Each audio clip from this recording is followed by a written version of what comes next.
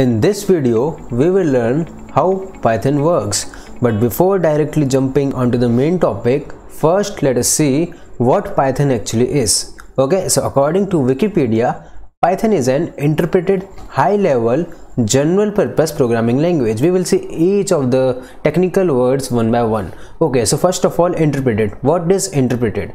Suppose you write a code. Suppose you write a code of 5 lines. Now, what interpreter does is it will take the first line and execute it. Then it will take the second line and it will execute the second line. Then the next line and it will execute the next line. So what interpreter does is it executes your code line by line. Now let's come to the second technical word, that is high level. High level language basically is the language which can be understood by us. By us means by humans. It cannot be understood by the machine. It's written in such a way that it is understandable by humans, not the machine. And the machine language is in such a way that it cannot be understood by us but by the machine. Now, the third technical word is general purpose programming language. To be very specific, Python is mainly used for data handling. You must have heard that Python is extensively used for data science and machine learning. Why? Because Python is very good at data handling. That's why it is used for machine learning and data science. Now we have sufficient knowledge to see how Python works. So let's see this. Okay, working of Python consists of mainly 5 phases. First is source code, second is compiler, third is byte code, fourth is virtual machine, and the last is running code. Now we will see each one by one with some detail. Okay, so first let us see what source code is.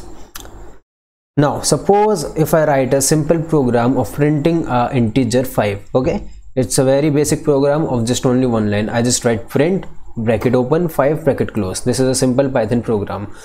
As we are seeing, the name of the file is example1 and the extension of a source code file is .py. Remember, the extension of the source code file is .py. Now let us see the next phase, that is the compiler phase. What compiler does is it checks for the syntax error in your source code and at the same time converts your source code into the byte code. Remember, source code is different, byte code is different.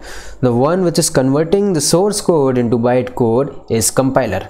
And also remember, compiler is also checking for errors, for syntax errors. Suppose if you are this is print bracket open 5 and you forget to close the bracket, then it's a syntax error. Compiler will throw an error in this case. Now let's go to the next phase, that is byte code.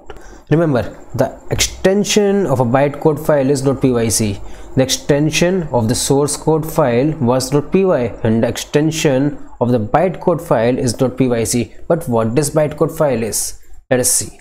The image you are seeing on the screen right now is basically a byte code instruction. As you're saying, BE/x"OD/x00/x83, it is basically a byte code. It means instruction to the machine. It basically means instruction to the machine. We cannot understand it, but luckily we have a module called disassembler. What it does is it converts the byte code into human understandable form. Byte code is basically instructions. Now we need to understand what is byte code. So disassembler converts the byte code into human readable form. It is basically byte code, but it is in human readable form. It is not given to the machine, it's for us.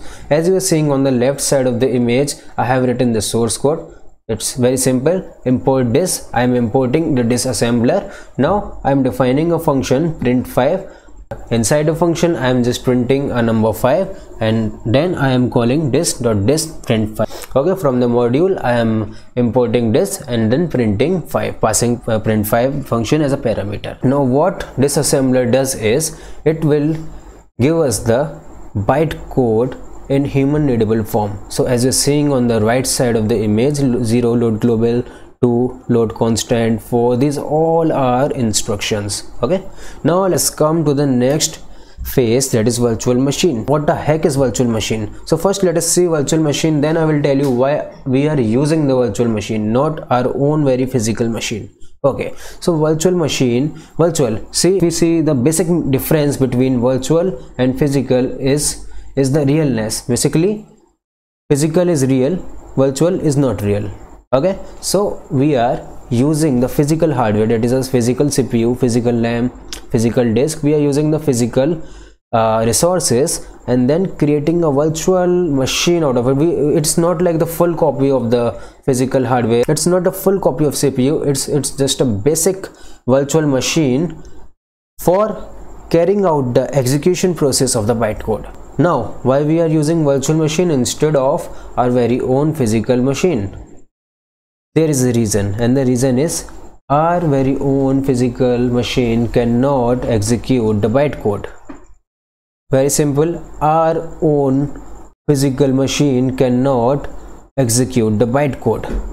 That's why we are using the virtual machine. Thought of virtual machine as an emulator. Suppose if you want to play a PlayStation game in your PC, now you cannot play it directly, you can play it by using an emulator. Same case here, you cannot execute your bytecode directly, you are executing your bytecode using a virtual machine.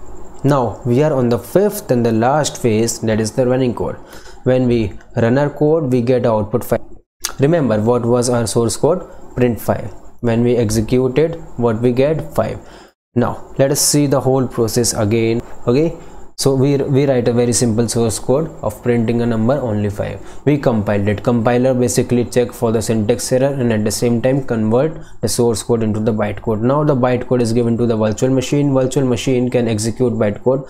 Our own very own physical CPU cannot execute the byte. Now the virtual machine executes the bytecode, and after executing we get the output 5. As simple as that. Now if you have any query about this video or there is something that you did not understand, then feel free to ask in the comment. So thank you for watching the video, and make sure you like, subscribe and share.